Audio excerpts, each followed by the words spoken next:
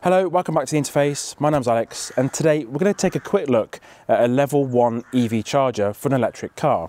Now this one has been sent over to me by the good folks at EVDANCE, and they make quite a good range of EV chargers. None of them are sort of DC fast chargers, they're all AC chargers and that sort of stuff.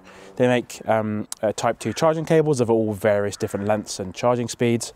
And this one is quite good because I'm traveling at the moment and this one is coming really handy. So this one is a 3-pin socket charger. So it's just a mode 2 portable charger, sort of level 1 sort of stuff. So you've got a 3-pin UK socket on one end, you've got the charger itself, and then the other end we have got the type 2 socket for charging your EV. Now this one is quite good because it has got adaptable amp settings on it basically. So there's a little screen, tells you how fast your car is charging in kilowatts, which is really useful, how much energy you've used in that particular session, but also the amps as well. And there's a little button you can use to change the amp settings.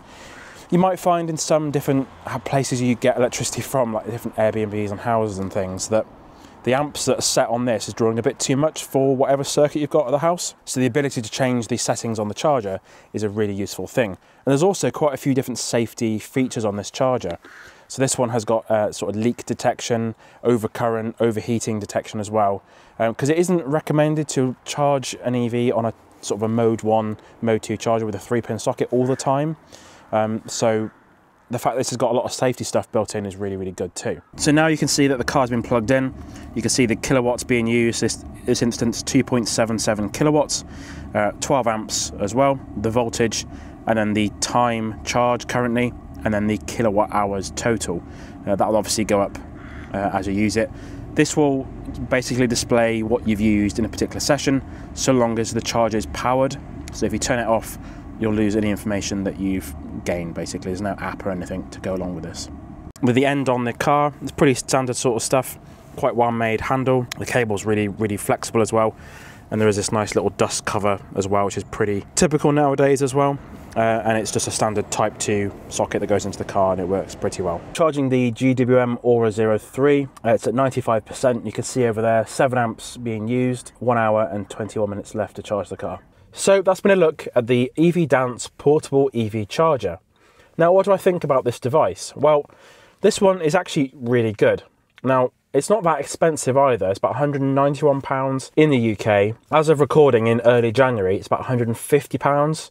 There's a link in the description if you want to check that out. It's actually quite a good deal. Now, the reason you'd need this is, at the moment, I'm staying in Airbnb. They haven't got any EV chargers here, which is a little bit unfortunate, but they have got some 3-pin sockets, which they let me kindly use. So I can charge the EV I've got, the Aura 03, in about 15 hours if it's, well, about 20 hours if it's about 10% charged, 12 hours easily if it's 50%, which the amount of stuff you do on holiday varies a little bit. For day-to-day commuting use, most EVs would just be charged topped back up in about 12 hours, which if you think you'll get home at, I don't know, 6 PM, you won't leave until 8 AM, depending on the stuff you're doing.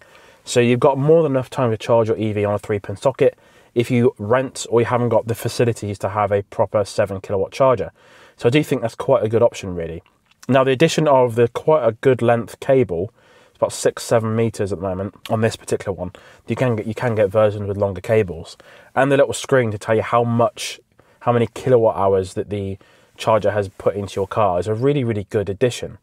So I do think that EVDANCE have done quite a good job with this one, and I want to thank them again for sending this charger out to me to have a look at and have a test. It's been really good to test out. So if you want to pick up one for yourself, there's a link in the description down below. My name's Alex. Please consider subscribing to Interface Cars for many more car content and car reviews coming soon. And I'll see you again next time.